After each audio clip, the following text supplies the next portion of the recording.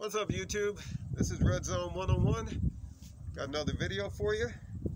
I got a third option that I want to talk about for carrying your Byrna HD launcher. In a previous video, I talked about something like this for carry. It's a small bag, like a messenger bag. Let's say a summertime. You don't have a lot of clothes on. You got shorts on, what have you. You know, and you don't want to print. This is a great option. Actually, also for the winter time. Another great option is a holster, which is always a nice option. Well, let's say that you don't really want to carry a bag all day, like this here.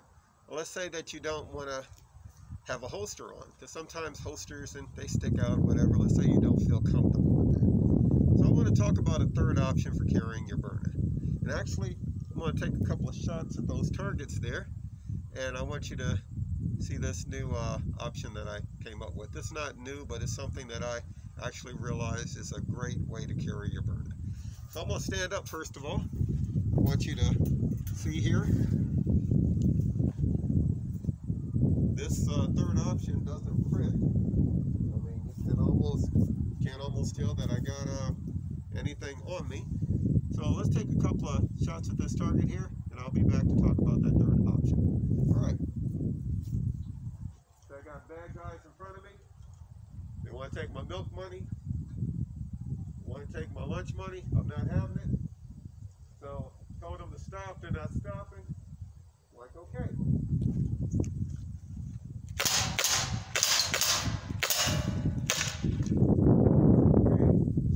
They stop, and they got a friend in the back that has to stop.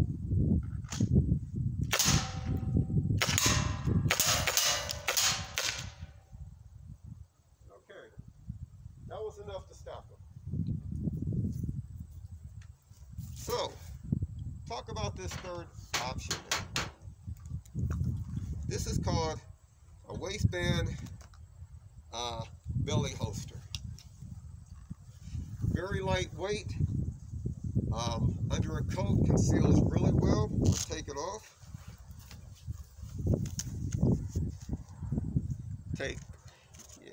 You get a look at it here. This, I found out, is a great third option for carrying your Byrna HD launcher. We'll put it back on. Really easy to put on. As I said, it weighs almost nothing. Doesn't protrude as much as a holster. And a great way for even carrying a third mag.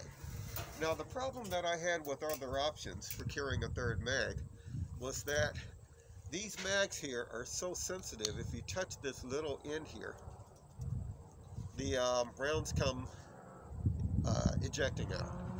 So this third option, the belly holster, because it's so elasticy, or whatever you want to call it, stretchy, it doesn't put a lot of pressure on this part right here, so the rounds don't stick, like they don't shoot out.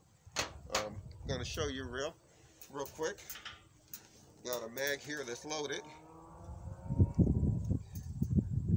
Again, these mags, I'm going to show you this one here. The only thing I don't like about the Byrna, other than that, I love it. If you touch this end here, pops right out. So, but with this new holster here, this belly band holster, if you stretch the elastic out just a little bit, and don't touch that end, goes in with no problem. Got an elastic strap there to secure it, and you got a way to carry your second mag. Not that you'll need a second one, but just in case, it always makes me feel better to have a spare mag, like even when I'm carrying my firearms.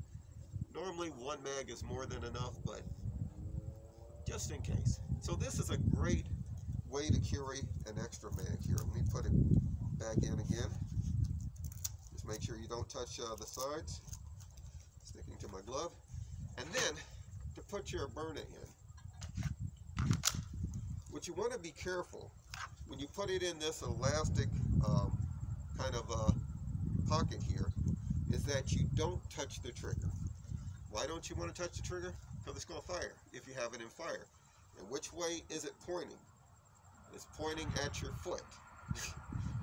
Granted, you won't take your foot off, but man, that's going to smart for some time, okay? That's going to hurt. So, what I do is I stretch it just a little bit without touching the trigger. Slide it in, secured with this strap here, and as I said, it conceals really well. Let me put this, yeah, here, let's do this.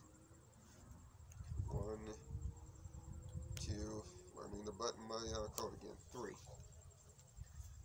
Can barely tell that I have it on. But if you needed to deploy it, it's right there. Okay.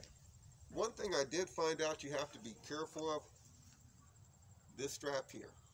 Because if you get excited in an emergency situation, you might forget that strap is there and pull up. Guess what? It's not coming out. So you want to make sure, as you're about, practice first of all, is what I'm saying. Practice deploying it. You want to grab it,